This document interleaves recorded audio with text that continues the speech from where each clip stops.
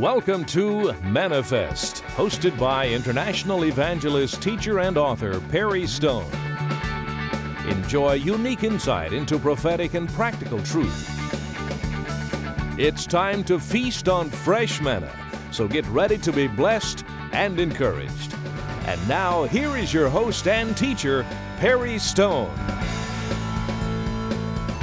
In all the preaching that is being done around the world, especially in North America, I'm observing something, that there are two time periods that very few people ever hear taught about. And I want to explain to you what those two time periods are. One is the millennial reign of Jesus Christ. If I were to take a survey, and I'm not going to do it, with all the people here, which are about 300 people, and I were to say, how many of you have ever heard a pastor stand up and say, I'm going to teach what's going to happen during the 1,000-year reign? Let's just do that. How many of you have ever heard an entire message on the millennial reign of Jesus? Raise your hand. 15 people out of 300? Wait a minute. If we're going there, how come we're not talking about it? Come on. Now, here's what I'm going to talk about today. I'm going to talk about the 8th millennium. I'm going to talk about life in the 8th millennium, because here's something you never hear taught on. What happens at the end of the 1,000 years? Where do we go from there? What is it all about? Now, before I begin today, let me just welcome our Manifest audience around the world, and also those that are with us in Israel here, our tour group. This is tour group. There's your signal. There's your signal. In the Bible, their biblical numbers have a definite meaning. 6, of course, is the number of man. 7 is the number of perfection and completion. And I shared something the other day that I want to repeat here on the program. When you get to the number 8, 8 is always a number of new beginnings. There were 8 souls in the ark that repopulated the earth after the flood. A Jewish child was circumcised on the 8th day, introducing him into his beginning of his covenant with God. Also, there were 8 steps that go up into the millennial temple, where we will worship the Lord one day when He returns and sets up His kingdom. The Bible tells us that after 8 days, Jesus was transfigured. And notice, after that period of time, and also after 8 days, Jesus appeared to His disciples. And when He appeared to Mary, 8 days passed, and He then appears to Thomas. 8 is always connected to a number of new beginnings. Now, what I'd like to do for a moment is share with you some of the early church fathers' theories. We're not going to take the time to tell who they were and when they lived and all that. But there was a theory that started developing right after the ascension of Christ, and it was called the 6 days of creation and the 6,000-year theory. Most of you have heard this, and that is that as there were 6 days of creation, each day represents 1,000 years, because the Bible says one day with the Lord is 1,000 years, 1,000 years is one day. Then on the 7th day, God rested. Now, I heard a comedian, I don't think he's very funny, to be honest with you, but he was on television, he's an agnostic, and he said, yeah, these crazy Christians, can you believe these idiots don't believe in evolution? Sir, you may have come from a monkey, but I didn't. Okay? But let me say this, and the second thing he said is, believing in a God that gets so tired He has to rest after His creation. That's not what the Bible says. The reason God rested on the 7th day, sir, He had already created everything and wasn't nothing else to create. And the reason He's resting on the 7th day is He's back looking at everything He did and bragging on it. It's all good. And the third reason He rested on the 7th day was because He's giving a pattern of what His children are to do. Exodus says you work 6 days, the 7th day you don't work. 6 years of work, 7th year. I better not say that to my staff. I get in trouble saying that. 6 years of work, 7th year you don't work. But it was an agriculture society. And I don't want to spend too much time on this, but follow me carefully. Now, when we talk about the 1,000-year reign of Jesus Christ, here's how it works. The early fathers, many of them believed that there'd be 6,000 years of man's government from Adam all the way to the time when Jesus would set up His kingdom on earth. 6,000 years or 6 days. Now, we don't know, do you start timing it from the creation of Adam? Do you start timing it at the fall in the garden? We don't know when that was. Do you start timing it when Adam is 130 years of age and he has his first son born outside of Cain and Abel? He has the replacement born, Seth. Do you start timing it there? So no one can figure out when is the 6,000 years. But however, in the book of Revelation chapter 20, there's about 6 times it mentions the word, they shall rule and reign with Christ for 1,000 years. Now, this 1,000 years is recognized by many of the fathers. There are people who don't believe in it, don't believe it's going to happen, but I'd rather trust the Bible than them. And in this 1,000 years, it actually can be identified, now watch the phrase, all through the Bible as the day of the Lord. I don't know if you've noticed how many times in the Bible, the Old Testament, talks about the day of the Lord is at hand, the day of the Lord. Now, I got very I won't say confused, but I was just concerned when I would read one prophet, and the day of the Lord was great and wonderful, and the lion lays down beside the lamb, and the child can play with the snake, and the snake's not going to bite it. Talk about a snake handler. Snake handling's coming, folks. No, not really, not really. But it says that the child will play in the den of a cockatrice or a serpent, and he won't be afraid of it. In other words, there'll be no fear of the animal kingdom, is what he's saying there. And, I start reading things like that, and then I'll turn right around and read another prophet talking about the day of the Lord. He says, it's a day of judgment, it's a day of gloom, it's a day of destruction. And I'm saying, okay, this is why people criticize the Bible and say it contradicts itself, because one guy says this, one guy says that. And I said, Lord, what are you talking about? Now, I want you to listen to this. The day of the Lord, one day with the Lord is, 1,000 years is, there is one day time when Armageddon happens, that unless unless Jesus comes back and returns, no flesh will be saved. The Armageddon armies are marching to Jerusalem. The blood is up to the horse's bridle. That's in one day. In a 24-hour period, all that happens. But watch this. In a 24-hour period, while that's going on, Jesus comes back with the armies of heaven, Revelation 19. Jesus steps foot on the Mount of Olives, Zechariah 14. Satan is bound by an angel of God in the book of Revelation. And it all happens, ready, in a day. The day of the Lord. So on one hand, the day of the Lord's terrible. On the other hand, the day of the Lord's great because deliverance has come. Do you see what I'm saying? Then the day of the Lord is 1,000 years. Now, in Paul's writing in the book of Hebrews, you will find over and over again where he talks about entering into rest. And he compares the children of Israel, and he says the children of Israel, because of their unbelief, could not enter into rest. I believe, and I'm trying to go from memory here, but I believe the word rest is used by Paul approximately 11 times, comparing Israel's unbelief, not being able to enter the promised land, and how he warns believers to be careful not to fall into unbelief lest they fall short of God's blessing. In the 11 times that Paul talks about rest, he uses a specific word that means to recline, to rest, or to relax. One time, in fact, I think I have this here somewhere. One time in Hebrews chapter 4 and 9, he uses the word rest, and it's the Greek word sabbaton. And that is, ready, the great Sabbath. Now, all these other times, he's talking about just resting and relaxing and entering into God's presence. But then he talks there, lest you have an evil heart of unbelief where you cannot enter into your, watch this, eternal rest. What is the eternal rest? It is known by Jews as the great Sabbath. So in other words, Paul warned the church, be careful that you fall back into unbelief and you're not accounted worthy to enter into what? That great rest, which means to rule and reign with Christ during that time frame when we're all together in our eternal rest. Doesn't mean the grave, by the way. All right? Now, having said that, I'm not going to spend a lot of time talking about the one thing. How many of you would like to hear me sometime teach on the 1,000-year reign? You know? We may do that at a conference. We'll lay out maps. We'll show you how big Jerusalem will be. We'll show you where the farming area will be. We'll show you where we'll be living, and that would be an interesting teaching. But here's the part I want to get to. At the conclusion of the 1,000-year reign of Christ, the Bible tells us a couple things are going to happen, and this is what I want to make clear to you, and I'm going to do this kind of from memory and kind of put some things together if I can. We find out that there's two judgments that take place in heaven. The first judgment is found in Revelation chapter 11, right at the end of the verse 18. And John says that he's in heaven, he sees the temple of God open in heaven, he sees the Ark of the Covenant, and it says, now has come the time to judge the prophets and the saints and those who fear your name. And that judgment there is identified as what we call in English the judgment seat of Christ, or the Bible identifies it. And the Greek word there is bema. The bema was, and I can use this area where we're at in Bethshan to describe this to you. The congregation of men sat here, and then there was a raised platform. And on the raised platform, that was called a bema.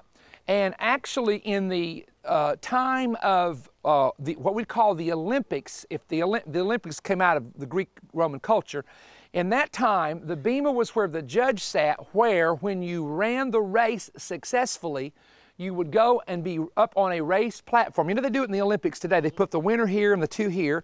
You go on the race platform, and then he awards you publicly for what you have done. So this is the idea of the bema. It's a reward ceremony for those who have faithfully followed the Lord and worked for the Lord. I tease folks. I say this. I say, I'm working on a crown so big that somebody who didn't get one's got to haul mine around. You know, I'm talking about like on a U-Haul. You understand what I'm saying? A U-Haul with gold rims. Come on, boys. Gold rims that spin. You know what I'm saying? And I said, where'd that crown come from? Oh, that's Stone's crown. You know, big as the Eiffel Tower. When you put it on, you got to walk like this. You know what I mean? And I do tease. I do everything I do with one thought in mind. I want to hear Jesus say, well done, and I want to get a great reward for him. And I mean that very sincerely. Now, that judgment is for the believers. You have to have been in heaven and be caught up. And the dead are raised, the dead in Christ, and the living have been caught up. Now, that's in 1 Thessalonians 4, 16, 17, 18, 1 Corinthians 15, 52. That is the judgment for the believers. Now, the next judgment is set at the end of the 1,000-year reign of Jesus Christ. This judgment, mentioned in the book of Revelation, is called the Great White Throne Judgment.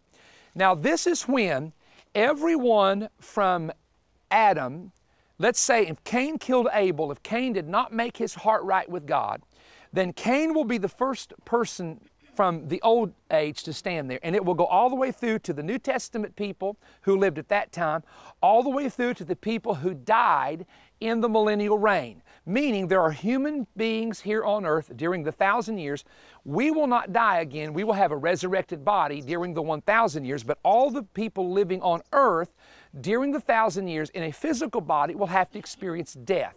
So at some point that happens. Now, God will take everybody from the time of Adam to the end of the 1,000 years who are lost, who died without the Lord. And He will take their souls and spirits out of hell. Now, this is what the Bible teaches. It says, death and hell give up the dead that are in it. And those individuals will stand before God. Now, there's going to be something else. No, very few people catch this. The Bible says that Paul wrote, do you not know that we will judge the angels? Can you imagine? Oh, watch out, I'm about to go. Satan is going to have to be judged. Demons are going to have to be judged. Every angel that fell was Satan. And do you know who's going to judge them? I mean this, and I know this is going to sound goofy. I wish that God would let me, before He sends Satan to the pit, just kick him one time. I'd say this is on behalf of all my partners and all my friends that you harassed and me. I just want to kick him one good time. But now the point is, Satan, fallen angels, all sinners, none of them are in the bema in chapter 11. They're in the white throne judgment, which comes up later on. In fact, if you go to Revelation 19 and 20 and 21, that is your millennial scriptures and your 8th millennium scriptures. What is the 8th millennium? Here it is. It's what begins at the end of the 1,000 years. We enter into what I call, we enter into the 8th millennium, and you ready for this one? That one don't end. That one is when we forget about all time. That's when we have the resurrected body. That's when the New Jerusalem comes down to earth. Okay, now, let me give you some things here that I've written down very quickly. Number one, here's some misconceptions. Misconception number one about heaven is that we will live forever in heaven. In reality, we will actually be in heaven during the tribulation period, according to the book of Revelation, where we have to get the bema. We have to, first of all, we're going to worship the Lamb. And then we're going to appear before the bema to get our reward. And then at Revelation 19, we will attend the marriage supper of the Lamb. Now, in the Old Testament, when a husband and wife were married, when a couple was married, they took a year off of work, and the wedding supper lasted 7 days, but they for 1 year did not work. I believe that is a picture of that the last year of the tribulation, the 7th year, remember 7 is always a day of what? Rest. We are going to eat for a year. We're going to be at the marriage supper. Look, this bunch likes that. It's the eatingest bunch you ever saw in your life every time you turn. We got food. Where's food? Come on. Americans eat more than anybody else. But I do believe it's a picture, the fact of a husband and wife taking a year off is a picture of the marriage supper of the Lamb, which would be the last year of the 7-year tribulation. Remember, 6 years of tribulation, but you have a 7th year, right? Daniel 9:27, Matthew 24, etc. That year, Revelation 19, we're at the marriage supper, and at the end of the supper, we return with the Lord to earth. Now, that's the 1,000-year reign. But we do not, and this is a real, this gets picky with people, we do not spend forever in heaven. We come back and rule and reign with Christ for 1,000 years. Then what happens, watch this, New Jerusalem comes down to earth. And that's where we live. So we now, will we have access to heaven? Oh yeah. I got to tell you something funny. When I wrote this book called Scenes Beyond the Grave, it was the easiest book I've ever written in my life. I could not type fast enough. And it was just revelation. And my hair was, let's do it right now, my hair would just stand up. I'd say, oh Lord, I never saw that before. Can you imagine having a resurrected body that, like Jesus, could go through a door that's shut, and like Jesus could be here and think and be over there? Now watch this. Can you imagine trying to play hide and seek? I mean, that's how my mind works. You know, I'm thinking, you know, my little girl, all kids love to hide. Your little girl will go hiding. Where's she at? Where's she at? I mean, can you imagine right when you found them, they disappear? There will be no games of hide and seek in heaven, you know? Or can you imagine having that kind of a body where you can think, just like Jesus or the angels does, and you can think and be here and say, well, let's go to Jerusalem. And you just join hands, it's like Star Trek. Beam me up, Scotty. And the next thing you know, you're in Jerusalem. I mean, can you imagine? Oh, come on, help me. Now, the second thing you're not going to have in heaven is running a race. Y'all get this in a minute. Okay, on your mark, everybody's lined up. A street 1,500 miles long, right? We're going to run it, baby. You ready? We're going to run. We're going to see and get to the end of it. Are you ready? On your mark, get set, go. Hello! You're already at the end of it. Who won? It's a photo finish, but they all got here at the same time. I mean, I'm writing this book, you know, and my mind is just, I'm sitting there laughing at myself, thinking, we have never experienced anything like this. Look, heaven's going to be amazing, but to be able to have a body that doesn't have pain, doesn't have all the junk we got to put up with down here, that's going to be great. Well, let me get to these other, I got sidetracked there for a minute. Okay, number 2 is there are people, let me read the verse, but the heavens and the earth which are now preserved by the same word are reserved for fire till the day of judgment and perdition of ungodly men. 2 Peter 3:7. Then 2 Peter 3:10-13. But the day of the Lord will come as a thief in the night, in which the heavens shall pass away with a great noise, elements will melt with fervent heat, both the earth and the works that are in it will be burned up. Therefore, since all these things will be dissolved, what manner of persons are you to be? And he talks about that. And then he comes on down here, and this is the part I want to read, that when the elements melt with fervent heat, nevertheless, according to his promise, we look for a new heaven and a new earth wherein dwelleth righteousness. Now, some people think that when you read this verse, that what God's going to do is he's going to just set all the heavens on fire, and then he's going to just destroy the earth completely and create like a brand new planet. It appears, though, that, you know, there's words in the Bible that could be new, but it's not necessarily new like brand new. It's renewed. You cannot put new wine in old bottles, but you put new wine in new bottles. That word new there does not mean a brand new and go kill the old one, get rid of it, throw it away. It means renew it, to renew the wineskin. So I believe it's possible that he doesn't just do away with this planet and obliviate it, because he's got verses in the Bible that talks about as the sun and moon and stars are, you know, forever, and the earth is forever and it's the Lord's. What he does is he literally sets the whole planet on fire and renovates it and starts all over again. And here's what's interesting. Do you know when John saw the New Jerusalem come down, what's the one thing he said? There was no more sea. How do you get rid of the sea? Come on, talk to me. How do you get rid of water? Heat. What's it do? Evaporates. So when God sets the world on fire to renovate it, to purge it, to cleanse it, to sanctify it, that's when then the New Jerusalem will come down, and he will actually have recreated this planet. And so we always tell folks, come to Israel while you can. Come to Israel and get a look at it before the millennial reign. You know what I mean? Now here's the third thing I want to share with you, and I think this is very important. God says this, for behold, I create new heavens and new earth, and the former shall not be remembered or come into mind, Isaiah 65:17. There are people that have said to me, and they say this sincerely, they'll say, you know, I had a dad that was just absolutely, totally wicked. He was the meanest man on earth. One man told me, I stood at my dad's deathbed and asked him to repent, and he said, I don't need God or you. And he died. He said, I know my dad's lost. He said, but I still love my dad. And he said, Perry, if I go to heaven, will I have a memory that I had a father who didn't make it there? And the answer is no. I think one of the worst parts, can I say this? I think one of the worst parts about eternity would be that people, according to Luke 16, who have passed away, they remember their life, they remember messages, they remember their family members.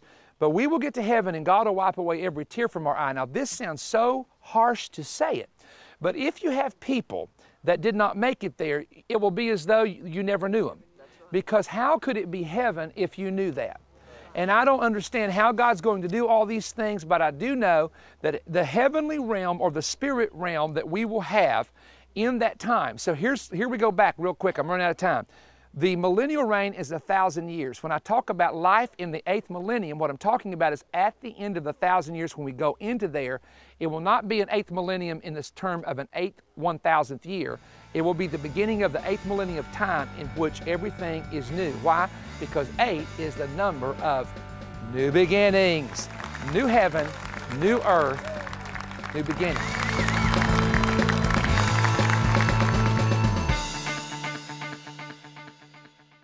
In the dead of winter, come warm yourself by the fire. The bonfires of Winter Reformation Weekend. Join Perry Stone January 23rd through 25th for a winter weekend of wisdom, music, inspiration, and worship. For more information and to register for this free event, go online to ociministries.org. Come out of the cold, join us, and rekindle the flames of your Winter Reformation.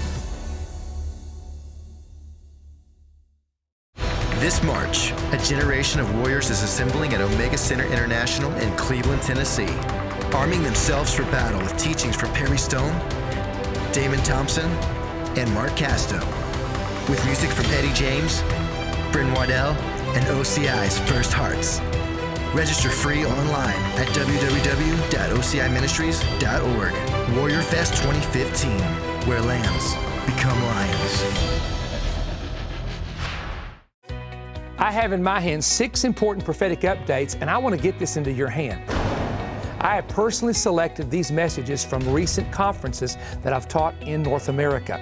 The first audio CD is called The Mystery of the Great Sabbatismos. The Apostle Paul talks about entering into our rest, and he uses a particular Greek word that means to cease from labor. One time, he uses the word for the Sabbath. I'm going to take that word and show you how the Sabbath principle of every 7th day, 7th year, and Jubilee years tie into the return of the Lord and our time of eternal rest. The second message is called Yom HaKissah, the mystery of the hidden day. This was one of the most fascinating messages that we taught last year. This message deals with how the moon is concealed during the time of the Feast of Trumpets and how it's called a hidden day, and it ties into the rapture of the church and the coming of Jesus Christ. The third audio CD is called Second Coming Secrets Revealed in Priestly Rituals. We're going to show you the Old Testament priestly rituals and how those rituals actually conceal second coming secrets concerning Jesus, our high priest, who will soon return to earth to become King of Kings and Lord of Lords. The fourth audio CD is called The Prophetic Mystery of the Joseph Code.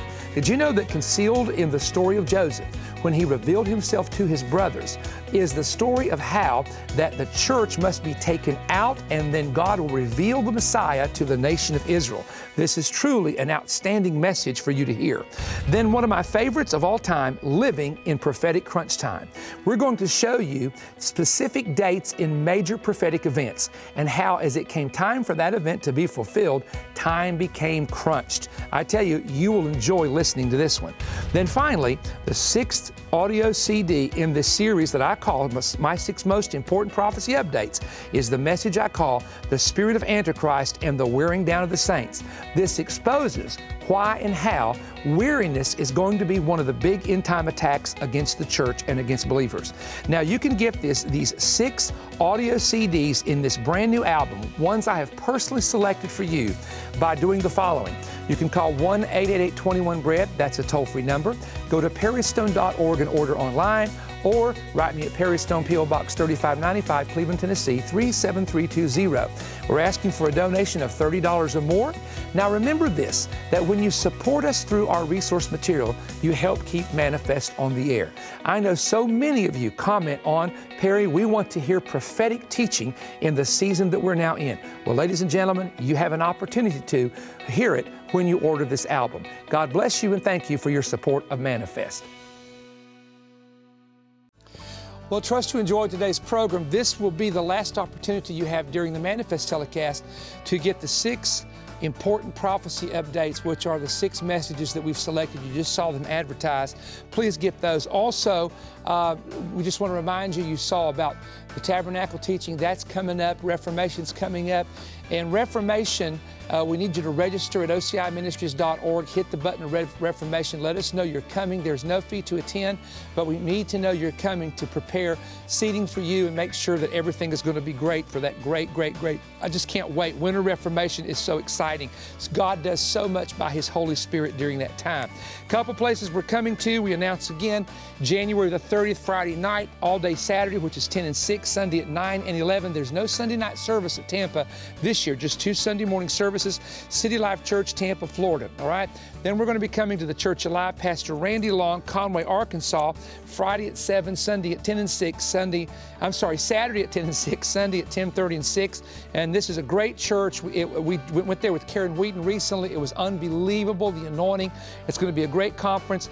Denver, Colorado, Sunday, March the 22nd, and that will be Dr. Chris Hill's church. I'm preaching in the 9 o'clock and 11 o'clock service. Now, folks, if you live in the Colorado, in the state, come and be with me at Dr. Hill's church. I've never been to Colorado. This is my first trip. Pastor J.C. Church at Victory and Truth Ministries there in Bucyrus, Ohio. 1 service only, Wednesday at 7. And then we're going to be coming. I want to also add, I kind of skipped over this inadvertently, Free Chapel Worship Center, February the 27th through the 1st of March. And that's going to be a great meeting in Irvine, California. Let me just say something, that when we tape these programs, we're doing them way in advance, and sometimes we will book a weekend meeting and we don't have a lot of time to advertise it. So if you will, go to perrystone.org to see where we're coming to make sure that we're not, you didn't miss a meeting and maybe we were in your area. Sometimes people will say, I didn't know you were coming, or I didn't know you would be there, or I would have come to the meeting. Now, we've got some great things planned this year at Omega Center International, Warrior Fest, the International Prophecy Summit, the Mentoring Institute. We've got the Partners Conference in the month of June. Also, partners, don't forget, we're going back to Israel for a Partners Only tour and a main tour in the month of November. We now have that information available on our website. Follow us on Perry Stone Ministries Facebook page, and keep up with us through the Voice of Evangelism Ministries, and also the web page that we have. Social media is absolutely incredible. It's one of the most amazing things to know that we can be alive and stay in touch with the entire world through social media. And we love to stay in touch with you and minister to you that way. Thank you for your prayers. Don't forget to get the album. Last opportunity for that. Trust the messages will be a great encouragement to you. See you next week. Now available in bookstores everywhere. Perry Stone's prophetic book, Deciphering End Time Prophetic Codes. Get your copy today.